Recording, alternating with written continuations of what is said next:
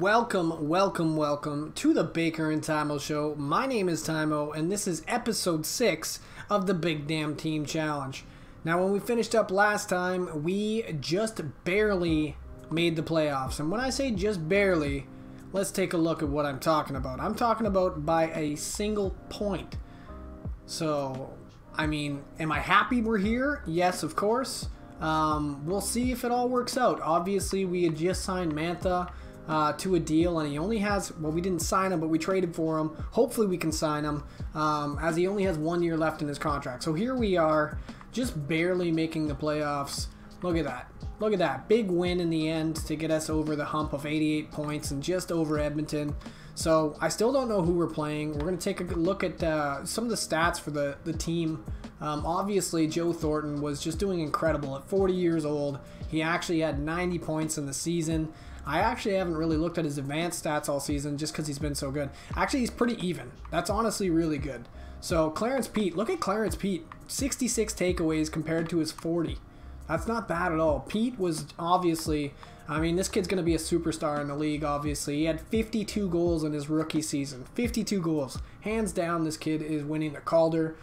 79 points total, just shy of an 82-point season. Hopefully he can keep that up in the playoffs. And then look, Brent Burns was right there with him with 79 points as well. And then just all the way down the board, we had a lot of secondary scoring, which just makes me so happy. I'm honestly, I don't know, I'm just excited. I think this team could actually do something in the playoffs. Our goaltending, admittedly, wasn't the best throughout the season, but with that being our weak point, it doesn't mean that we don't have strong points, and obviously we do have a strong offensive upside. So who knows, we might just upset somebody here in the playoffs. So what I want to do is sim ahead into the playoffs. So let's take a look. Simming ahead. Alright, I thought it was going to sim us all the way ahead. Instead it's doing this. Okay, season is complete.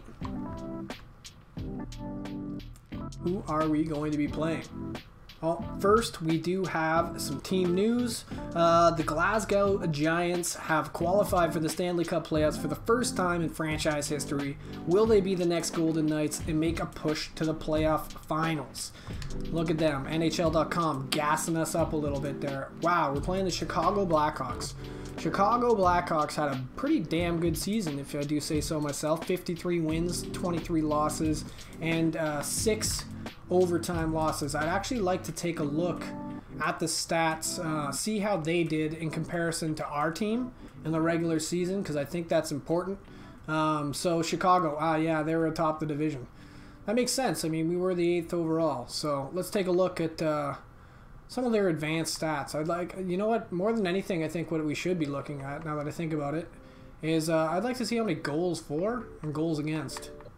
So goals against, 208. Goals for, 290. So they're almost at 4 goals for per game. Or 4 goals, yeah, that's not bad. 3.5 to 2.5. That's actually going to be pretty tough to beat. We were at, yeah, just almost at 500 there, almost even. 3.22 goals per game and 3 against. So like I said, goaltending has kind of been obviously our issue throughout this season. We will see how that plays out. The other thing I'd like to see is who their leaders were on that Chicago team. I think, you know, it's probably safe to say that it's going to be Patty Kane leading the way. Maybe Deborah Cat? Old Deborah's cat? That's what I like to call Debrin Cat. I call him Deborah's cat. So yeah, Kaner with 105 points. I wonder if that led the NHL. We'll have to take a look quick. Pavelski, they got Joe Pavelski. This is something I didn't know. This makes me actually a little scared to face them here. That's a big, strong body up front. Net front presence who can tip the puck really well. Taves having another good year in a row, just over a point per game. Okay, so yeah, little Deborah's cat did pretty well there. Dylan Strome did well. They have very similar output to our team offensively, I would say, except a little bit better. So I think we have to give them the edge there. We'll take a look at their goaltending. Their goaltending is actually pretty similar to ours as well, but I would say once again they have a bit of an edge over our team. So that is unfortunate. I would like to see who finished at the top of the league in terms of scoring. Ovechkin with 170 points, 17 points, and 74 goals. Record scratch, 74 goals. What in the hell? What?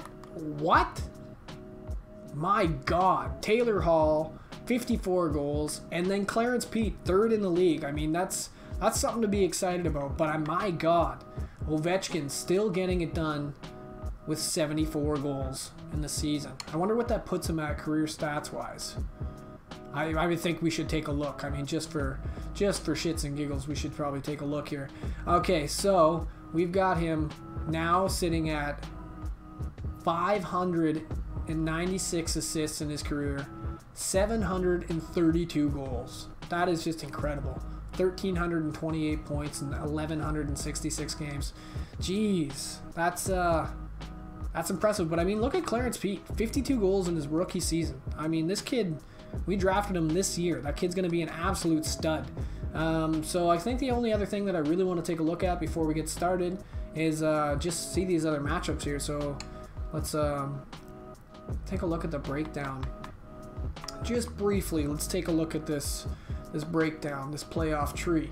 All right, so on the West, in the West, I should say, we have Nashville matching up against Colorado. So one of those guys could be our future opponent if we happen to get by this beast team that is Chicago. Calgary versus Edmonton. That's a great series. A battle of Alberta. I love it. And then you have the Ducks versus the Stars. On the other side, in the East, we have Philly versus New York. We have the Capitals versus Ottawa. We have Buffalo versus Boston and Toronto versus Columbus. Quickly, I think I'll make some predictions here. I'm going to say, I don't know why, but I really feel like Philly's going to get over New York in an upset. I don't know what the standings were, but I feel like that's what it's going to be. Capitals should beat Ottawa. Boston should beat Buffalo. And I think I'm going to take Toronto over Columbus. And then in our side, I got to go for our boys. So obviously Glasgow over Chicago. I'm going to say Colorado over Nashville. We're going to go with Edmonton over Calgary. And we're going to say Dallas over the Ducks. And that's how we're gonna call it. We'll see how she goes. So what I'm going to be doing for the playoffs, as this is the first time we've been to the playoffs in this series, is I'm going to go to the games, and then I'm basically going to simulate them at 8 times speed. We will commentate over top of that, and then for elimination games, I will do full 3-minute periods with commentary by yours truly over top. So I want to take a quick look at our lines. I think everything should still be set from where it was. We do have this +3, which is great on our second line. We can't make it work up top, so this is what we're going to do. We're going to lead into the playoffs with Markstrom in net because he is our starting goaltender. We don't see his career stats there. I could take a quick look, though, and see how he did this season. So this season with Glasgow, he played 62 games, won 36 of them, lost 20, had 4 overtime losses, 3 shutouts, a .910 save percentage, and 2.70 goals against average. So as you can see, he was pretty similar to what we saw Mr. Crawford with on the Blackhawks.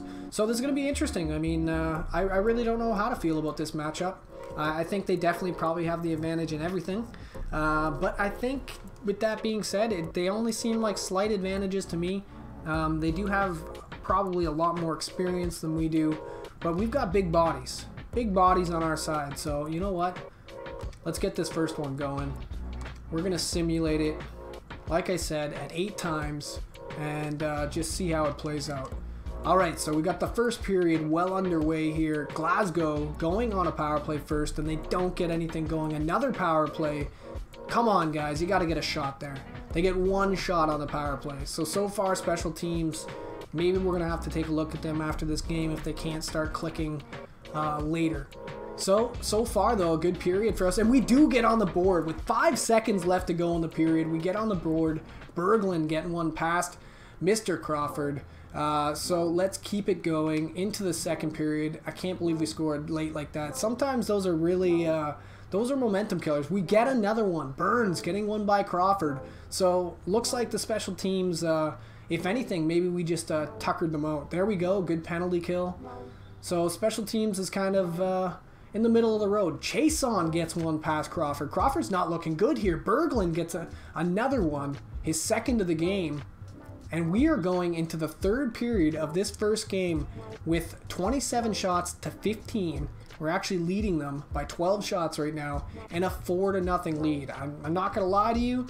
Like I said, I thought they had the advantage in everything. A slight advantage, albeit, but I was not expecting this result. Third period action. Let's keep it up. And they get a power play goal. Clarence Pete with his first ever playoff goal, getting it done. The kid still has what it takes, even in the high pressure scenarios. Okay, so Kaner's going to get one by, but are we really surprised by that? The guy had 105 points. Kaner gets another one. He can't do it all by himself, can he? Only 3 minutes left to go in this game. They're on the power play. We kill another one. So overall, I'd say special teams, they managed to kill, what, 2 penalties? They took 2 power plays early in the game, didn't score on them, but they did capitalize later. So I would say overall special teams did pretty well. And I think we're probably just going to end up leaving them the way they were. But I would like to take a look at the advanced stats of this game. So we'll take a look at Chicago first.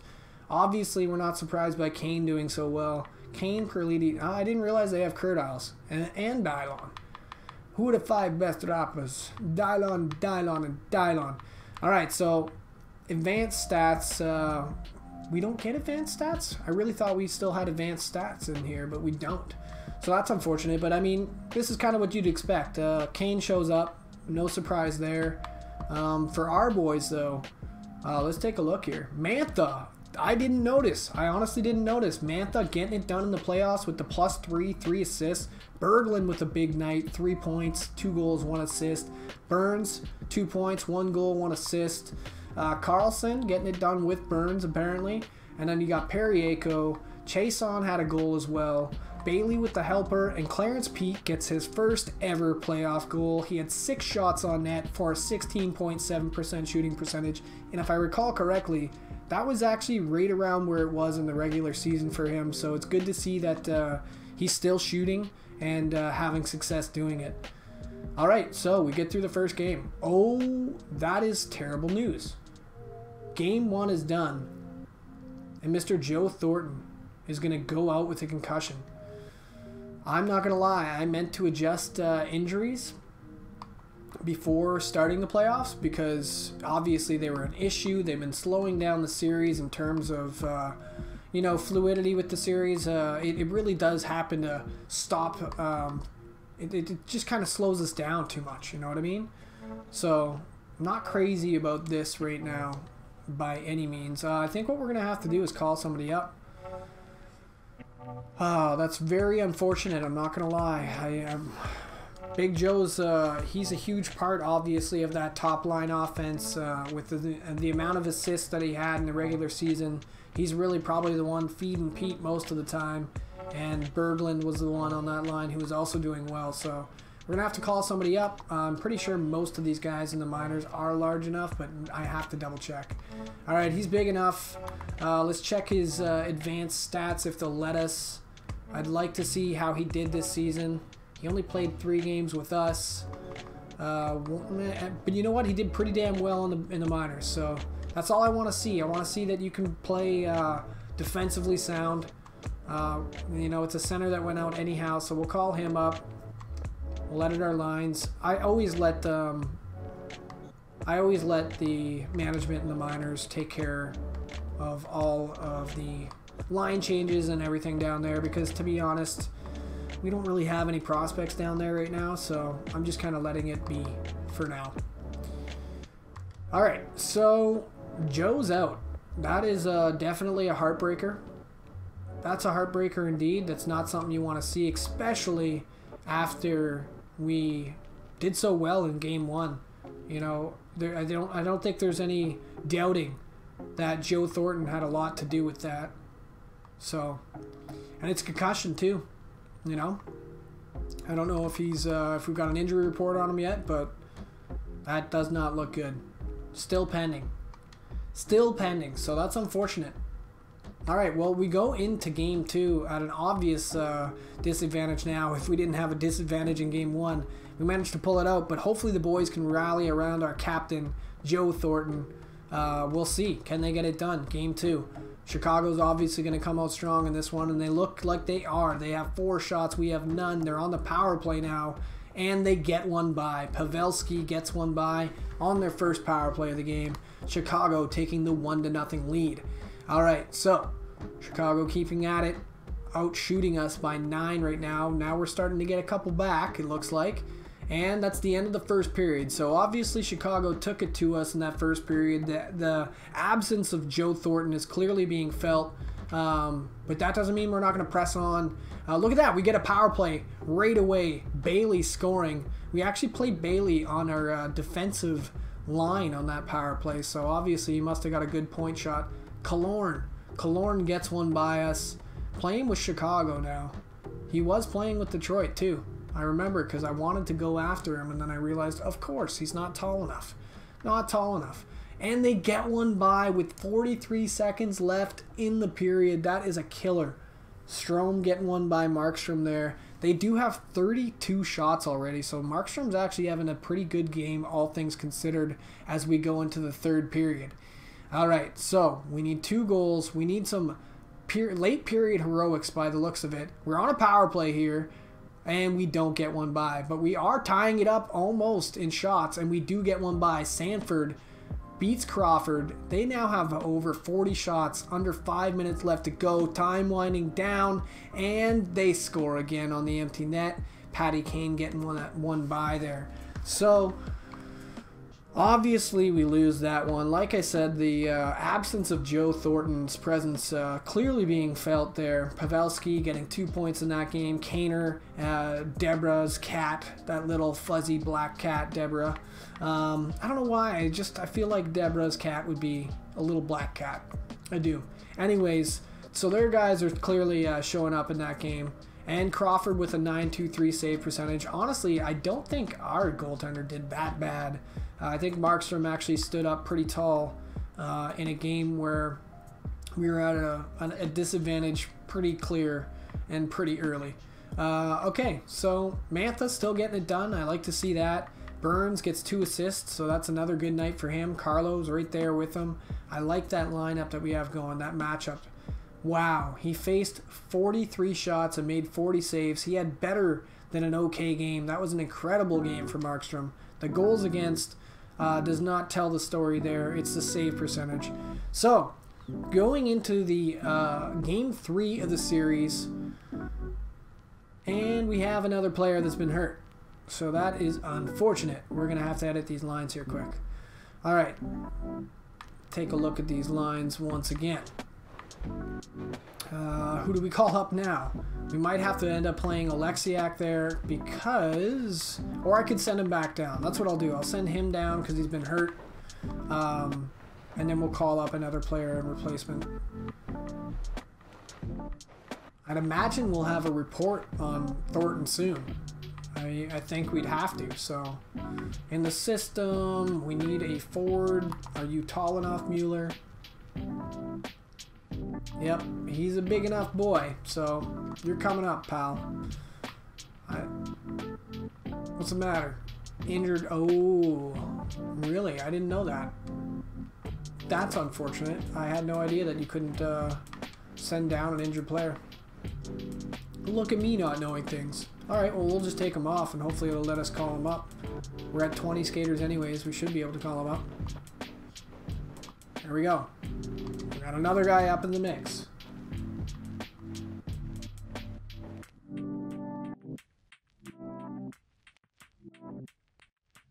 Alright, so... Where is he? It's Mueller. 73 overall. Not great. Still has some chemistry, though. That's good. At least he's got the chemistry boost, because if he didn't have the chemistry boost, that would be unfortunate.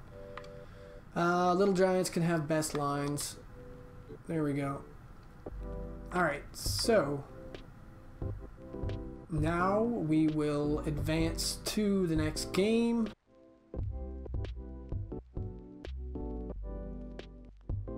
So Gauthier is ready to come back to the lineup. That helps a little bit. At least we can slot him in where Mueller is. I don't even think he is a center, but to be honest, we could use the help. And actually, he is a center. Look at that. Look at me not knowing, but that works. I'm glad he's back. Get a little bit of help back for the playoffs. Obviously, still no word on Thornton yet. Or maybe we should take a look and just find out. If he's still being evaluated, that's correct. Oh, May 11th. My God.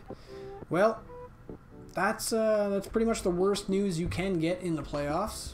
But we're going to press on. I mean, Game 2 was close.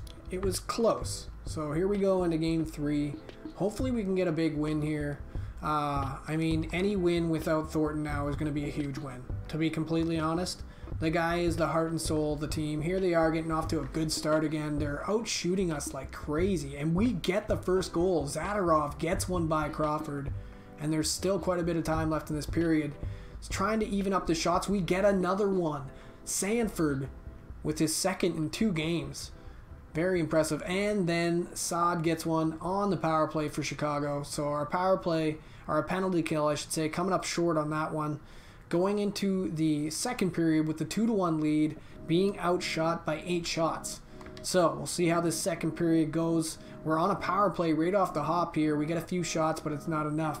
They strike back immediately. Now we have a tie game in the second. Still lots of time here. Pavelski gets one by us. It's a 3-2 game. 4-2 game. I can't even finish my sentence. This doesn't look good. We do strike back though. Periaco getting one probably from the blue line. We're coming back with some shots here, but it doesn't matter as Pavelski gets another one by. This one's probably going to be just too much. Honestly, probably too much headed into the third. Once again, they have a ton of shots, 34 shots. They're just peppering us. If we could get that type of output from our guys, maybe we have a chance of coming back, but we'd really have to do a good job of keeping them from getting any shots. And here they are on a power play. The penalty kill comes up huge, but once again, now here we go. Hansel. I was gonna say that they have over 40 shots twice in 2 games here, but looking to tie it up. And Zuccarello puts a dagger in us. 7-4. It looks like they may have gotten that shorthanded. And poor Markstrom, even with the amount of shots he'd faced there, his save percentage is not going to be faring very well in that one, as he faced 47 shots and let in 7 goals. Whew. So, I mean, the guys are trying. I mean, they put up 4. They were within 1 goal a couple of times in that game. But ultimately, it just hasn't been enough. Periaco gets 3 points in that game. That's nice to see. Zadorov as well. So that's good output. Mantha gets another point. It's nice to see that he's actually doing pretty well with Sanford with the +3 in that game. So obviously, he, with 2 points, he did pretty well in that one. Burns didn't get on the board in that game, so that's unfortunate. Let's take a look at our goaltending quick, too. We might as well, just to see where we stand. Okay, so Markstrom apparently has an 8.20 goals against average. That doesn't make sense, but unless we had switched him out, maybe we had switched him out, I don't know. Either way, that doesn't make any sense. So obviously our goaltenders are getting beat up in this one. It's not looking too good for us so far. Let's see who did well for them. Pavelski, another 3-point game. DeBrincat, Keith, Kane, all the big boys getting it done for their team. I will say Taves seems to be kind of non-existent. I don't know if was he hurt? No, he's out there. He's not the playoff performer that they'd probably like him to be. If he could get going too, you never know what this team would be doing to us right now. Once again, like I said, with Mr. Thornton being out until May, I just don't know if we can hang on. If we can get a win here, it would go a long way. You know, they're up 2-1 in the series. If we can tie this up, who knows? Who knows? I don't think there's any point in changing any lines, to be completely honest. It's just that it's that absence of Thornton that's really killing us. If we have more of the same results in this game, I will go look at the lines and change it up. But they already get off to a good start. First shot of the game, and they score. We do get a penalty kill there. There we go. Our special teams getting it done. Carlo gets one by. Carlo's been doing well ever since we paired him up with Burns. Him and Burns have some good chemistry, and Carlo's been feeling it. He's been getting the the benefit of that. So, and they do get one late in the period. That's unfortunate. With 1:30 left to go, they get one by. So we squeak by in the first period, only down 1. Actually, our shots on weren't too bad that game. So hopefully we can keep that up. I think in a game where we're closer in shots, we definitely have a better chance. But as I say that, I might as well put my damn foot in my mouth, because Killorn gets one by and they're up 3 now as Kane gets another one. We need to strike back here in this second period, or else it's looking very bleak for the third. I don't know. This is honestly, this could be a very different series if Thornton didn't get hurt. Gustafsson now getting one by too, and I just don't know what to say anymore. Like I said, I think it'd be a different series if we hadn't lost Thornton. We'll look at some line changes, but I don't know what's going to change as they get another one. Sanford, that's nice to see Sanford doing so well, because you know, at least he's getting something done. Fair gets one done. He's a 4th liner. That's not bad. 8-3 though. We just can't keep the pucks out of our net. I don't know what's going on. Hayes gets one for us. I mean, we're still scoring. They obviously just have more offense than we do. In a game where we were basically tied in shots, maybe we were. I think we were tied in shots by the end. They win 8-4, 20-27 in shots, or 20-27. I should say 27 and 27 is what I'm trying to say. So yeah, we'll look at the stats again, see who performed for us. Hayes and Chason, our lower line guys. Zadorov still doing well. Burns doing well there too. Clarence Pete, he got a point, but he's been a little quiet in these playoffs. He's been a little bit quiet, and I think it's probably due to that absence of Thornton. So at this point, we just have to take a look at the lines. Now, obviously, this isn't working out. It's going to be the same guys on their team that are doing well again. Actually, Drake Coagula. I wasn't expecting that. Kagula? I don't even know how to say his name. I never say it right. Keith, Kane, Anisimov, DeBrincat, Pavelski, and Taves actually gets one. Killorn got one too. Killorn's actually done all right for them. That's the second time he's popped up. All right, so this is at this point, this is a potential elimination game. So I'm going to do some commentary for this game. I'm going to try and do it pretty professionally, so expect to hear that in your ears, some goodness after we change these lines, because I think we just owe it to ourselves to try something. Let's throw Mantha up there, see if he can get something going with the big boys.